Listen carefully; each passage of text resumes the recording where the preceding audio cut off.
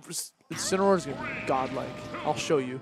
Anyways, here we go. Smashville. Mewtwo coming out from Dill, coming out with the counter picks. It feels insanely comfortable rocking that Mewtwo against Gunner like you were saying previously. Oh, no.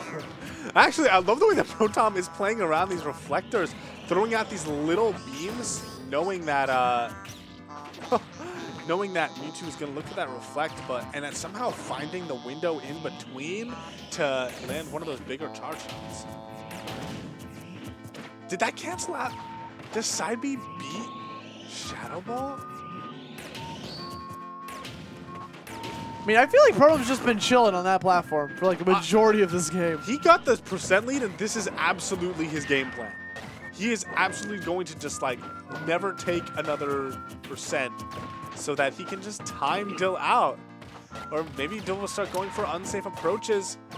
Yeah, the reflector hasn't really been working out, despite the fact that I would say that's maybe the best thing for Mewtwo in this matchup. I do want to comment that like he's obviously not going for the timeout this early in the game. He's just playing safe because he has to. I mean, honestly, it could be in his mind, where basically he's like, I am not going to approach because I don't need to. So I'm just not going to approach. Oh, I like that ledge cancel air dodge coming out from Dill. Oh, even more damage. He is mixing up Dill a bit. Trying to slide in. Gets grabbed instead. Mewtwo sending him off. Shadow Ball trying to... I mean, the thing is, like you said, Gunners, or Miis in general, just have the weird wonky timing when they get back onto the stage. But Dill, drifting down below the platform, just comes the rising forward air. Yeah. Seal Protom's fate. This stage is definitely Mewtwo favorite, I'd say. Then again, I don't think there's a stage that would be Gunner favorite, but it's just right there, able to take an insanely early stock with that forward air. Oh, it could be an opportunity. Tries to get the up B spike. But I believe it's considered a projectile, which is why it just did not work there. Protom trying to cover his way to get back to the ledge with up air. Still trying to mix him up, goes for the down tilt. A great combo starter from Mewtwo. Allows him to go for the spike that he was looking for the whole time. Dill taking away game number 1 in dominant fashion. For a long time there, Protom had the % lead and he was playing it beautifully. But, you know, he was hanging out on that Smashville platform a bunch, and Dill got that one opening and took a stock at like 70%. So now we're going to have Protom with the counter pick coming out.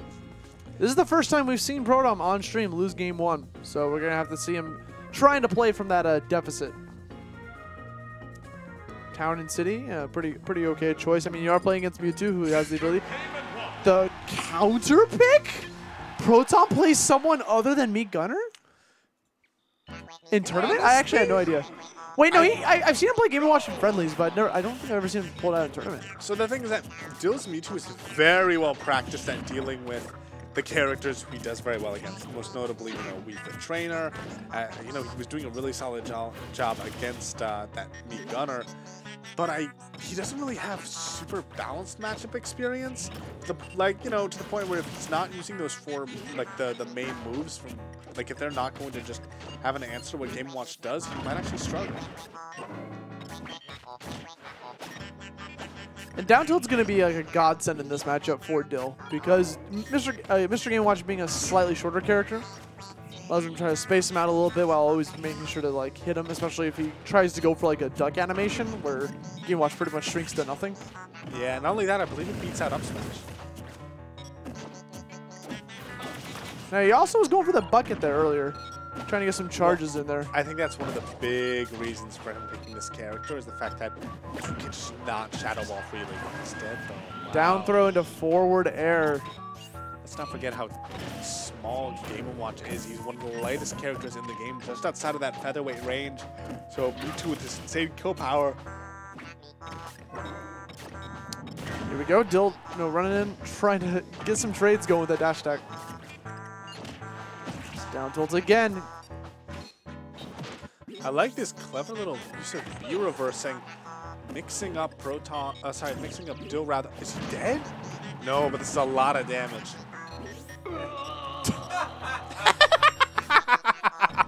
Whatever, Protom. So Game & Watch might be just out of the range of featherweight, but Mewtwo is a featherweight. So that apparently works. I haven't seen that work in so long. That's hilarious. He's dead. Oh. Good night. Okay, Dill.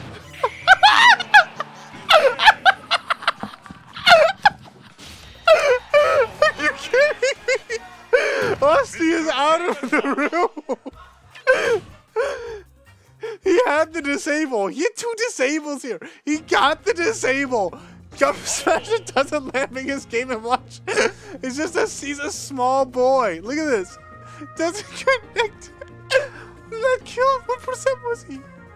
Oh my god. Look at him. Look at him flexing. Flexing his back. Is Austin coming back? Yeah, he is. All right. I don't have to solo commentate a game 3 here. I had to talk to Dill. What did you tell him? I just put my hand on his shoulder. It's not talking. Yes, it is. It's communication. Yeah, communication ain't talking. Oh my god, I cannot believe Dill just flubbed that so hard. Well, now we got the counter pick advantage in Dill's favor. But where do you think he's going to go? Because if he stays with the Game & Watch, I could definitely see Dill switching to Diddy. oh, that is true. Yeah, and I mean, Game & Watch is very poor against Diddy. I feel like that's a really rough matchup. And that's why Protom's taking a while to decide, because it's like this is a big moment for him. He's got to pick a character, and no matter what he picks, he's gonna play a matchup that he probably doesn't want to do. If he goes back to me Gunner, Dill's gonna stay Mewtwo, so stays on Mr. Game & Watch. We got Diddy Kong coming out, so you gotta make that call, man. Believe in your heart.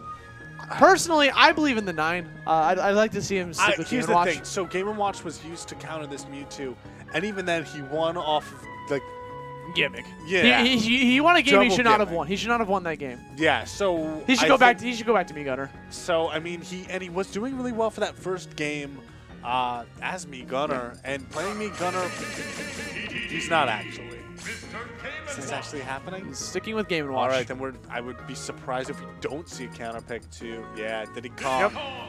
Yeah, I mean that's the thing. When you play multiple characters like that and you lose game 1, that's a huge disadvantage in terms of like counter picking. So here we go. Town and City. Diddy Kong coming out from Dill, fighting off against the Game & Watch. You know, to be frank, I feel like Dill could have just stayed Mewtwo.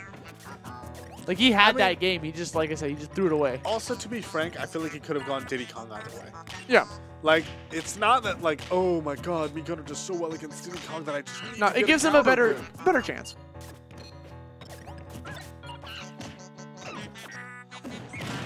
Alright, but yeah, this is one of the problems with Game & Watch. He's kind of slow. It can be hard for him to get past all this stuff that Diddy Kong wants to do, and yeah, it can normally be hard to combo a character like Game & Watch, but still, Dill has so many consistent combos with this character that I think that's 56% already off of only a few neutral wins. He's got the peel in hand. Gets the confirm off of it. If that would have been a 9, I swear to God. I mean, it would have been a beautiful day. Okay, Protom chilling on that ledge. Now at this point, he's got. I mean, Protom's trying to approach as wisely as possible. He doesn't want to get too antsy, especially when Dill's got that peel in hand. Dill's Diddy is such a force to be reckoned with when he has the peel, because he gets so much damage off of it, just like that. Apply some shield pressure, allows him to spawn the second banana peel in the process. Again, goes for the down throw that time. Yeah, really good job using his double jump there to mix up the landing. Dash attack can be a really good move from Game & Watch, but it is a bit of a commitment. And so if Dill is able to just, know what's coming, play around it. Just goes for the chair. That very risky dash attack to pick up the banana peel. I think maybe he wanted to go for like a jab or something just to pick it up really quick, because that dash attack is super laggy. Okay, just going for the simple rapid jab. Get some oil in my boy.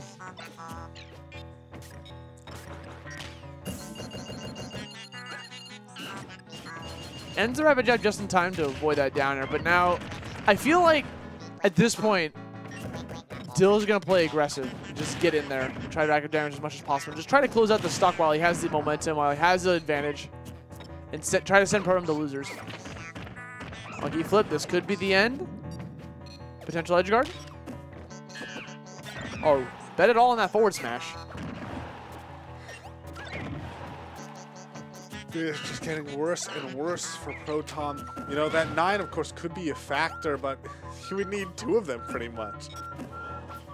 I don't know if he's necessarily so good at getting the 2-2. Yeah, it looks like he's aiming for this up smash more. Very Dill thing to do. Yeah, you know, of course, Protom has super solid neutral, but he just doesn't know the combos in the way that like a pure dedicated Game & Watch main would. And so at the end, it's like the 7 millionth time we've seen Barrels take a game. There you have it, folks. It's going to be Dill moving on to Grands.